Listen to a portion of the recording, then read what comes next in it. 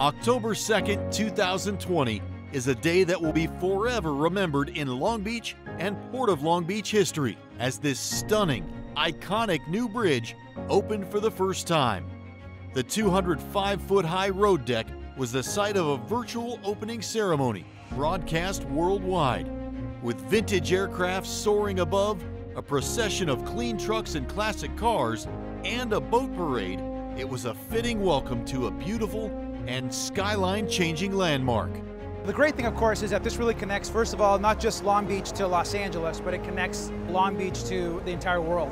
The level of achievement here is enormous. It's just a really fantastic project.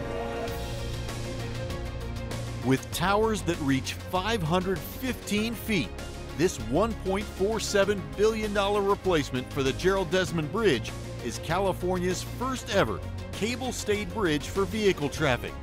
Its height also opens the way for the world's largest ships to access Port of Long Beach terminals, boosting the local, regional, and national economies.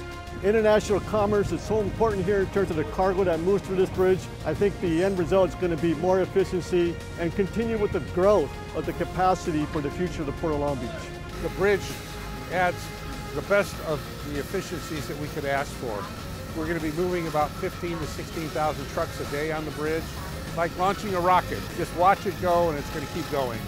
This 2-mile, 6-lane bridge will be open for traffic beginning at 5 a.m. on Monday, October 5th, and stand tall as a beacon for our community for the next 100 years. For traffic alerts and information, download the LB Bridge app or visit newgdbridge.com.